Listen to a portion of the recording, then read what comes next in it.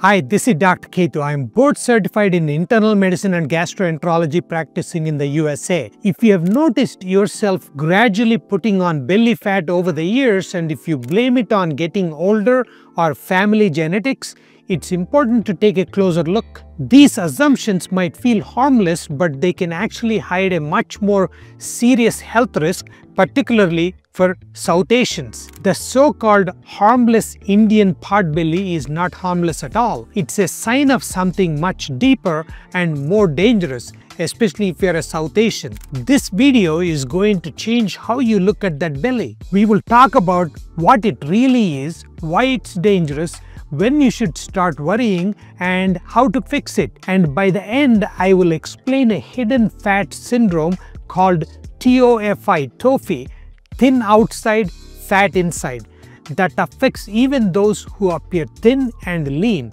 Most people haven't even heard of it. If you find straightforward evidence-based health talk useful, do me a favor and hit that subscribe button. Now let's get into it. Let's start with something you have probably noticed. In India, the pot belly used to be almost like a status symbol, especially in rural areas. It meant you're well-fed, comfortable, maybe even prosperous. Even now, when I go back to India, they think that I'm malnourished because I don't have a pot belly. In movies and cartoons, pot belly became the official look of lazy uncles and snack-loving politicians. But now it is nothing to laugh about, as it's turning into a silent killer. According to a 2021 report, India had the second highest number of overweight or obese adults. That's about 180 million people. By 2050, the Lancet journal estimates this could hit 450 million. That's nearly 1 in 3 Indians. Globally, more than half of all adults and a third of children and adolescents are expected to face the same fate. The real villain in this story is abdominal obesity or visceral fat. Not just general fat, but belly fat specifically. Let me explain. Abdominal obesity means fat stored around your waist. According to Indian guidelines, that's a waist size over 90 centimeters or 35 inches for men and 80 centimeters or 31 inches for women, and it's shockingly common. You measure waist size by putting tape just above the belly button, not around your belt line where you wear the belt. National Family Health Survey NFHS5 showed that 40% of Indian women and 12% of men have abdominal obesity. Among women aged 30 to 49, nearly 1 in 2 already shows signs of it. In urban areas, those numbers are even higher. What's scary is that this is not just cosmetic. This belly fat wraps around your organs, your liver, your pancreas, your intestines. We call it visceral fat. This fat is considered as a separate organ, biologically active, and it messes up how your body uses insulin. It is one of the main drivers of insulin resistance, which is basically when your body stops responding to insulin and your blood sugar goes up. That's a shortcut to type 2 diabetes. And that's just the beginning. It's also linked to heart disease, high blood pressure, fatty liver, and even some cancers. And here is where TOFI comes in: thin outside and fat inside. This means someone who looks lean can still have high levels of hidden visceral fat. So your normal BMI doesn't mean you're safe. That's why waist circumference matters more. Now here is where it gets interesting. South Asians, yes, that includes Indians, Pakistanis, Bangladeshis, Nepalese, Sri Lankans, etc., have a unique fat pattern. At the same BMI, South Asians tend to have more body fat than white Europeans, and our fat cells are larger and less efficient at storing fat. So instead of keeping fat safely under the skin, our bodies push it into organs like the liver and pancreas. That's like storing explosives in the kitchen instead of the garage. It's going to blow up sooner or later. And this happens even in people who look skinny. You might have normal weight, but you may have dangerous levels of visceral fat. That's why belly fat in South Asians is such a strong predictor of metabolic disease. And here is something that might blow your mind. There is an evolutionary theory behind this. For centuries, India went through repeated famines. Our bodies adapted to store every extra calories, especially around the belly, because it's the most expandable area. That was useful in the old days when there was real famine. But today, when food is everywhere and we move less, it becomes harmful. That's why obesity-related diseases hit South Asians at younger ages and lower weights than in Western populations.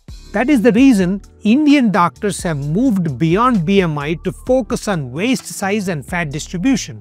They use a two-stage system. Stage 1 is high BMI without belly fat or health problems, usually managed with diet, exercise, and sometimes medications. Stage 2 is when you have abdominal obesity, often with diabetes, knee pain, or heart symptoms. This stage means higher risk and calls for more aggressive treatment, including new weight loss drugs called GLP-1 agonists like Ozempic and etc. So how do we treat it? First is daily habits, not just diet and exercise, but timing, quality, and sleep too. Number 1 is walk for 30 to 60 minutes daily, ideally after meals. Post-meal walking reduces blood sugar spikes and improves insulin sensitivity. Even 10 minutes after each meal adds up. Number 2, strength training twice a week. Helps maintain muscle mass, which boosts metabolism and burns more fat, especially in older adults. Number 3, cut refined carbs. White rice, white bread, sweets, and packaged snacks. Replace them with millets, whole grains, or legumes. Avoid deep fried foods. Number 4 is adding high fiber, low sugar vegetables like spinach, okra, gourds, cauliflower, cabbage, etc. They keep you full, slow glucose absorption, and feed your gut bacteria. Number 5 is time-restricted eating. Eat your meals within a 10 to 12 hour window, say 8 AM to 6 PM. Studies show this improves metabolic flexibility. Check out my video on time-restricted eating right here. Now number 6, prioritize sleep. 7 to 8 hours of consistent sleep helps regulate cortisol and insulin. Poor sleep is linked to more visceral fat. Number 7, track your waist once a month. Use a soft measuring tape around your belly button. If you're gaining centimeters, it's a sign before your blood sugar even raises. Number 8, limit ultra-processed foods. Packaged snacks, chips, instant noodles, these raise inflammation and confuse your hunger signals. Number 9, consider adding a probiotic yogurt or fermented food like homemade curd or kanji once a day. A healthy gut helps regulate body fat distribution. In more severe cases, medications like GLP-1 agonists are showing promising results, especially in targeting belly fat and improving insulin resistance. But none of this works without awareness. That's why I'm telling you, don't wait until your blood sugar goes off the charts or your doctor finds fatty liver. If you have belly fat, especially if your waistline is over that 90 centimeters in men or 80 centimeter cutoff in women, it's time to act. And hey, I get it, sometimes that belly is just years of biryani talking. But if your belly enters the room before you do, it's not just a fashion problem, it's a health emergency. If this video made sense, hit like and subscribe for more straight talk, science-backed health videos. Share with friends and family. Someone you know probably needs to hear this. And tell me in the comments which of these facts or techniques surprised you the most.